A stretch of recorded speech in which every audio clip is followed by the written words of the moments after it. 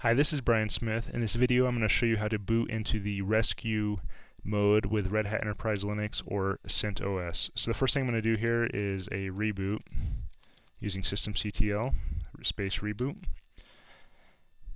Okay, what I'm watching for here is the grub menu, and as soon as it's on the grub menu, I want to pause on the menu, and I can do that by pressing the up or down arrow key.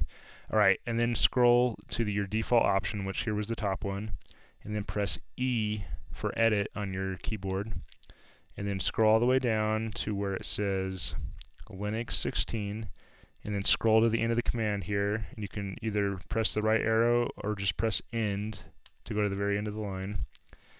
And then what you want to type here is rescue. Okay, once you have that typed, go ahead and press Control X. That will tell Grub to go ahead and boot that modified command line that we set up in Grub there. Okay, and we're now booted into rescue mode. It's going to prompt for the root password. Go ahead and type that in, and you're now in rescue boot mode. If you have any questions, please post them in the comments. Thanks, and I hope you have a great day.